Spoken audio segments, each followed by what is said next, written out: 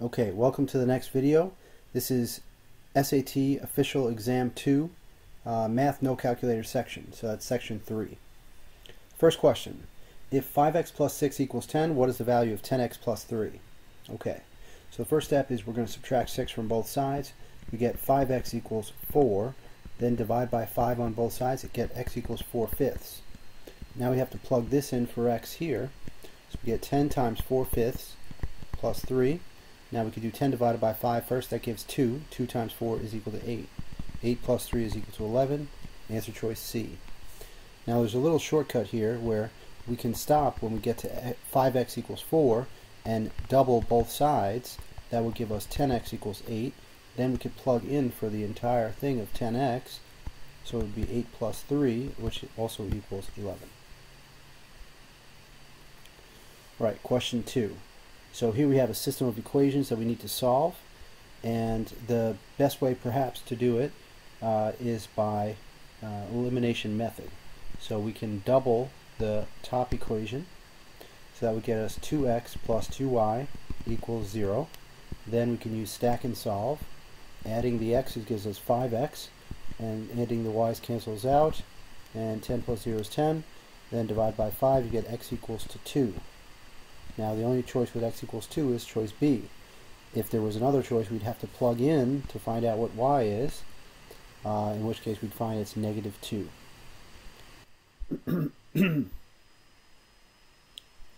Question 3. A landscaping company estimates that the price of a job in dollars using the expression 60 plus 12 NH. So the price equals 60 plus 12 NH. And the price is in dollars. So this number is in dollars, and each term would also be in dollars. So this all together is in dollars. Okay. N represents the number of landscapers. Okay. So let's see. N is the number of landscapers. H is going to be the total number of hours the job will take. So H is in hours. The question reads, which of the following is the best interpretation of the number 12 in the expression? So the number 12 has a certain units, which we don't know. Let's just call it units for now. And when we multiply 12 and H, the unit that we would like to get is dollars. So what we can do is we can put this over here and make an equation. Okay. So that means that units times, if we just look at the units, it's units times landscapers times hours. That would have to equal dollars. So if we isolate for the units, we would divide by landscapers and hours,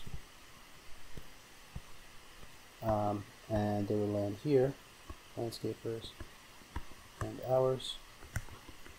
So we would end up with units is equal to dollars over landscapers times hours.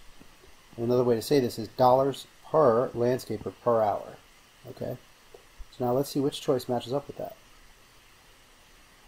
The company charges $12 per hour for each landscaper. For each also means per. So $12 per hour per landscaper. This is exactly the right thing that we were looking for. All right, question 4.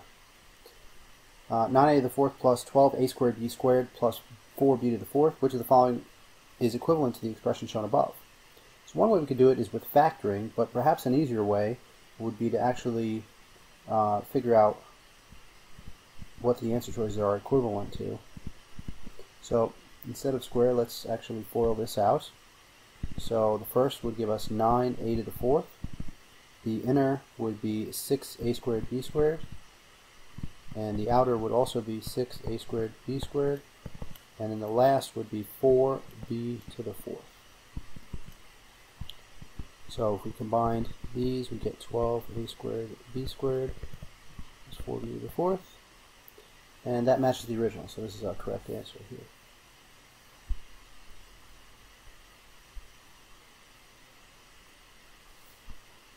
Okay, on to question 5.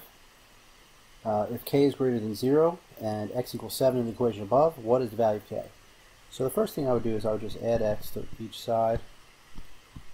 2x squared plus 17 is equal to x. And now we know that x is 7. We could actually plug in 7 here. And now we want to square both sides to get rid of the square root. So 2k squared plus 17 equals 49.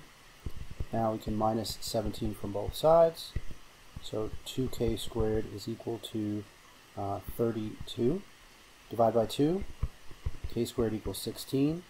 Square root both sides. K equals 4. And don't forget the plus or minus whenever you square root both sides. Alternatively, if you prefer, you can actually solve it via the difference of two squares, factoring. So you get k plus 4, so minus 4 equals 0, t-chart, k equals 4, k equals minus 4. So that's another option if you don't like to have to remember the plus or minus. But anyway, yeah, the answer is plus 4.